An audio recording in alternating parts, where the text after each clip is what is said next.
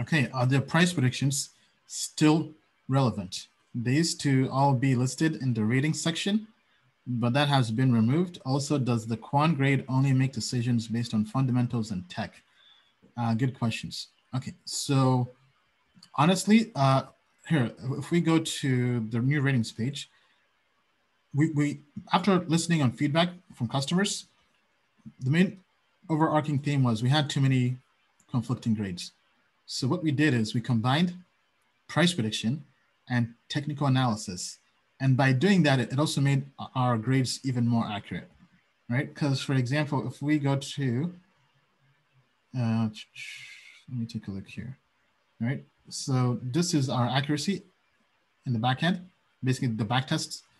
So right now, ignore the price prediction because we're kind of making some changes to it to measure the accuracy. But in general, price prediction, this is the combined price prediction for everything, right? Ignore the numbers, but at the most recent backtest, we discovered that it was better to combine technical analysis and price prediction into one single grade, because then we can get something that's a lot more efficient and a lot more accurate. So if you go down to this page as a trader, if you go to trader and you put in whatever, right? Trader will get you the price predictions, right? Trader, daily, weekly.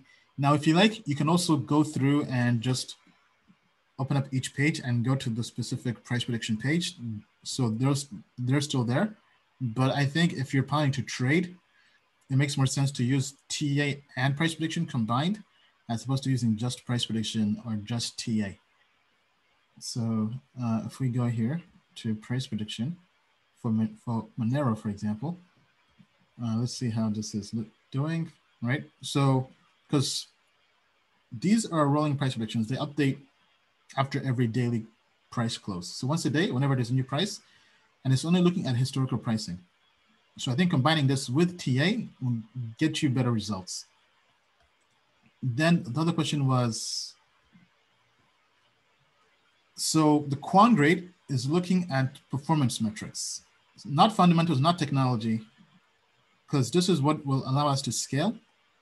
So we're looking at basically asking the question, are you better off holding Bitcoin or this altcoin, right? We're looking at all these different metrics and the actual performance.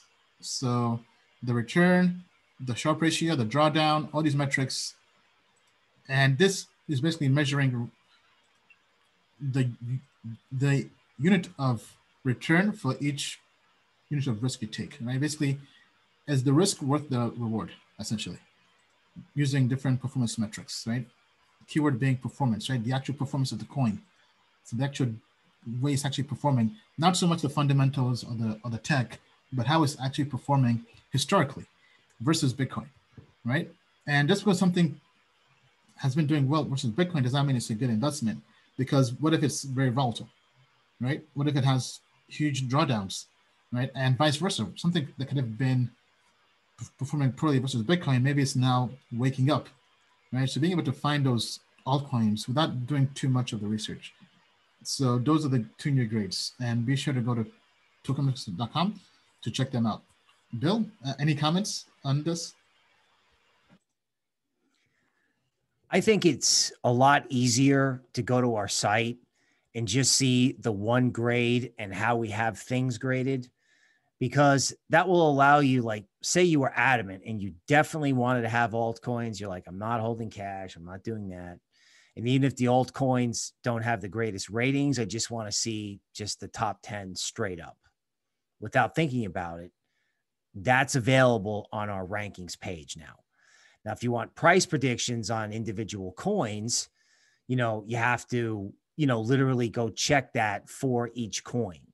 And I actually recommend that because you don't want to get too reliant on price predictions or too reliant on any one indicator, because now our quant grade takes in so many different data points for you. So of course, use price predictions, but this ranking system is going to be a great way to find alts. So if you wake up tomorrow morning and you're like, oh man, I'm getting long, it's all right here for you on the homepage.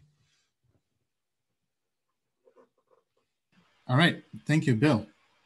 So tell us what you think down in the comments below.